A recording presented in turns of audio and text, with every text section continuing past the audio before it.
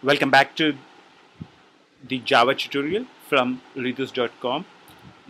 What we have done in the previous class was to look at a lot of things. Let's first revise them and then go ahead and start with what we want to do for this tutorial. The first thing one of the things which we discussed during the last tutorial was the package statement. The package statement tells where your class is present in. This helps us to organize classes into better groups. The import statement helps us to tell Java that these are the classes I want to make use of. So it's basically the import statement here tells that the calculator test wants to use the org.junit.test. So that's basically all that the import statement tells. The import statement tells that, hey Java, get me all these classes, I'm going to use them. So that's basically what the import statement is all about. We discussed what a class is. A class is basically a concept. Here the concept which we are discussing about is calculator. So you can see calculator as a concept. Something very generic. That's what a class is. We'll discuss a lot more about the classes a little later. And then we created a method here, a test method to test the square method that we had. A method is basically something which does something. Doesn't it sound funny? Something which does something. Okay. Method is basically something which does an operation for you, or does a calculation, does a sequence of steps, or something which are really related. You can do a lot of unrelated stuff in a method, but then you'd not be able to name that method properly. Usually good methods are those which do related things and do a set of operations related to particular thing and give you back an output. Or there would be a few methods which we'll look at, like even the test squares method doesn't return anything. So that's basically a void method. It doesn't return anything back. Or there would be methods of the kind square which actually returns something back. Here the square method returns back what it calculates. So it returns back the square value. The other thing which we looked at is the concept of writing a test class and writing a test to test the calculator class. So this test class now makes sure that the functionality of the square method is working as intended. Let's now discuss a bit about test-driven development and get started on the tutorial. So here goes your quick guide to test-driven development. Test-driven development is just a sequence of 3 steps. First, write a test. So you know what functionality you would want.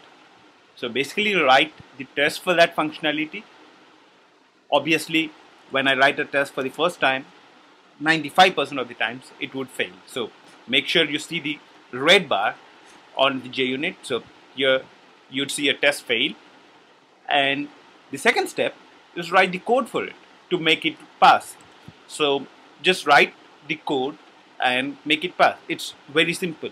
Like last time when we were writing the test for calculator, what we did is first written the calculator test file.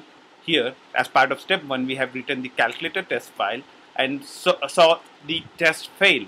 And then what we have done is write the calculator file and make the test pass. And then the third important step is what we call refactoring, and we'll make small changes to code to make it better. That's basically what refactoring means. Refactoring means leaving the functionality as it is. We make small changes to code so that it's easily maintainable, easily understandable. So that's basically what refactoring step is. Test-driven development is basically following these steps in order to program. That's basically what test-driven development is. However, test-driven development actually wants to be able to do, in an ideal test-driven development scenario, you should do all these 3 steps probably like within a minute or couple of minutes. So within a couple of minutes, once you are an experienced programmer, within a couple of minutes you would be expected to, if you're following test-driven development, then you would be expected to write the test, write the code, and refactor. The basic concept is each of the steps should be really small. So if I'm writing a really big method, probably I'll pick a small chunk of it, get it working, and then pick the next chunk of it, get it working, and do that kind of stuff. What we'll follow during this series of tutorials is a small variation of test-driven development, which is generally called test first development. So test first development is basically I write a big test and then write the code for it and then refactor. I'm not going to follow the series of small steps. That's the only difference between test driven development and probably test first development. There's a bit of difference on terms of design. So that aspect of test driven development we would incorporate into our tutorials, but the only fact is we would probably take bigger steps just to get used to the whole thing, and then probably we can start taking smaller steps.